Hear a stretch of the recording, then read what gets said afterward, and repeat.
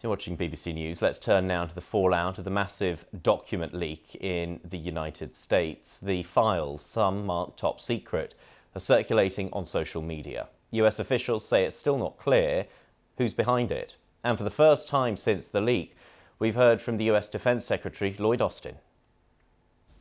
Now, I can't say much more while the Justice Department's investigation is ongoing, but we take this very seriously, and we will continue to investigate and turn over every rock until we find the source of this and the extent of it. Let's go live now to Kyiv and our correspondent Hugo Beshega. And Hugo, some of the detail in the documents directly relates to Ukraine and the conflict there, and specifically Ukraine's military capabilities. What were the main points that have caused concern?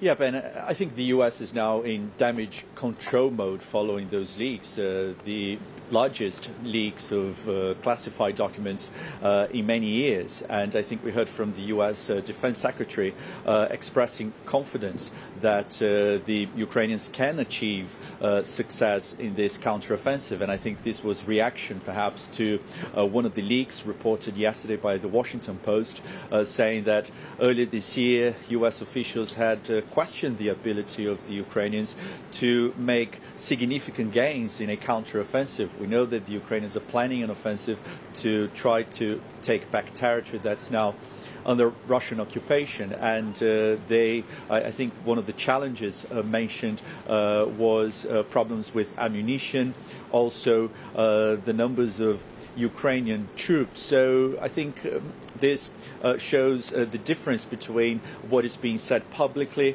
and what is being discussed behind the scenes, especially in the US, which has been Ukraine's main ally in this war. So I think this puts pressure on the Ukrainian authorities ahead of this counter-offensive. And I think there was a second important leak, and this was from documents that have been reviewed by the BBC, showing that a number of Western countries had deployed special forces here to Ukraine. And this has been the subject of some speculation for quite some time. And it seems that these documents confirm this information. And this is likely to be seized by Moscow because Russian officials have been saying that they're fighting not only Ukrainian forces here, but also NATO. And we had some reaction from the British Ministry of Defence, because one of those countries was the UK, and the reaction was that there were some inaccuracies in these documents that have been leaked. What is interesting here is that